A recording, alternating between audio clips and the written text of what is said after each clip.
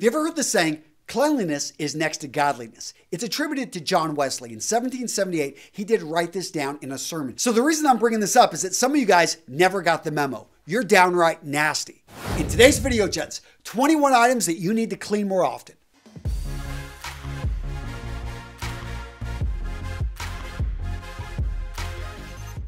First up on this list, the bottom of your shoes, the bottom of your boots. You're out walking around town and who knows what you're walking through, and all of a sudden you're going to track that into your house. Now, some people, they actually are smart. They take their shoes off before they enter their house, but I've been to plenty of homes, including the one I grew up in. Nobody seemed to take their shoes off. Gents, before you enter home, make it a habit to wipe your shoes off, to kick them, get any of that mud removed, and then when you're entering someone's home, always look for a place to take your boots or shoes off. Not everyone's going to offer this, but try to be a good guest by looking for it. Next up, gents, we got the toothbrush. Let's think about this. Twice a day, you put this in your mouth. It's in a warm, moist environment most of the time, and there is fecal matter that's floating around and going to get on your toothbrush. So what do you do about something this nasty? Well, guys, you have an antiseptic that you could put on. Just simply put it in mouthwash.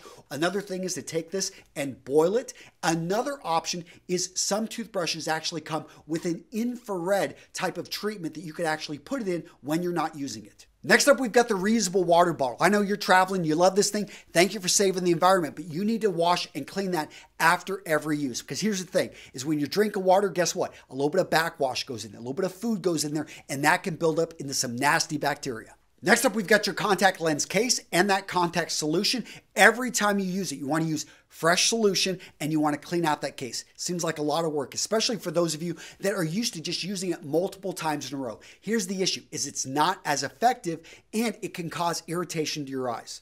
Next up, we've got the kitchen sink. You want to do a good job cleaning this because they've shown more bacteria is in and around the kitchen sink than the toilet. So this is something, yes, you're cooking food in and around here. Make sure to clean that kitchen sink daily. And dovetailing right off the sink, let's talk about kitchen towels. Kitchen towels should be changed out daily because you're over there cooking, wipe your hands off. You're cleaning, you wipe your hands off. Your kids run through the kitchen, they wipe their hands off. Guys, throw those things into the laundry.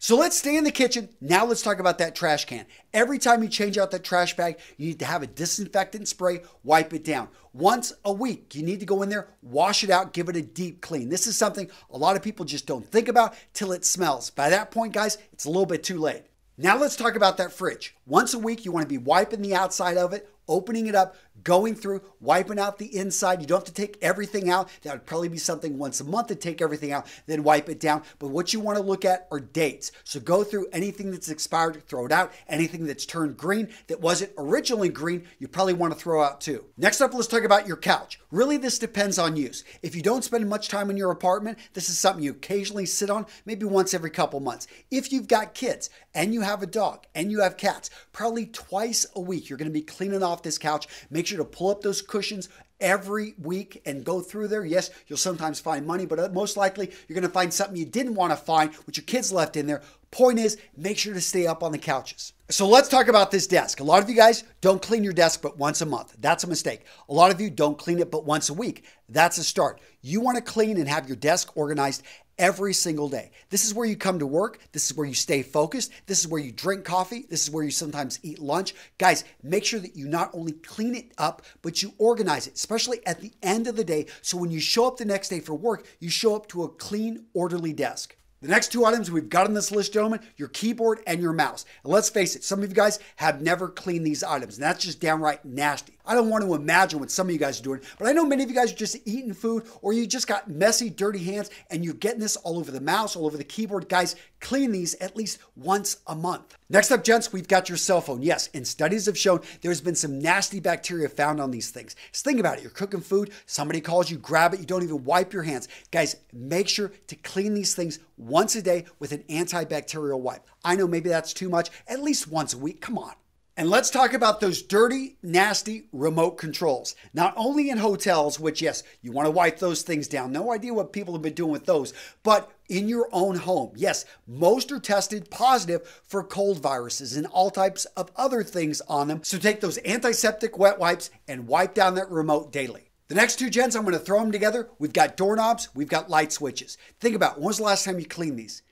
For most of you, you don't remember. And this is something you want to clean once a week. Think about it. You're going in and out of the house, grabbing that doorknob. You are going in and out of that room, flipping that switch with dirty hands, clean hands. Why not actually clean those things off so that you're not spreading viruses? Next up, we've got your laundry basket. This is something a lot of people look past because, hey, you're putting clean clothes in it, but guess what? You had dirty clothes in it all week. So this is something you want to make sure after every use, have those disinfectant wipes. Wipe it down, take care of business. Next up, we've got the bathroom towel. 3 uses or any time that you use it on the floor. The last one sounds obvious, but a lot of people, they leave that towel up. They use it again and again. Yes, you're drying yourself off when you're clean, but guess what? You're still scraping away skin, and that will attract bacterial growth. So your bath mat, you know that thing right there at the bottom of the bath so you don't slip and fall? Guess what? Have you ever cleaned this? For many people, the answer is no. Not until it turns green, and then you throw it out. But guys, moist, wet area. This is going to build up bacteria.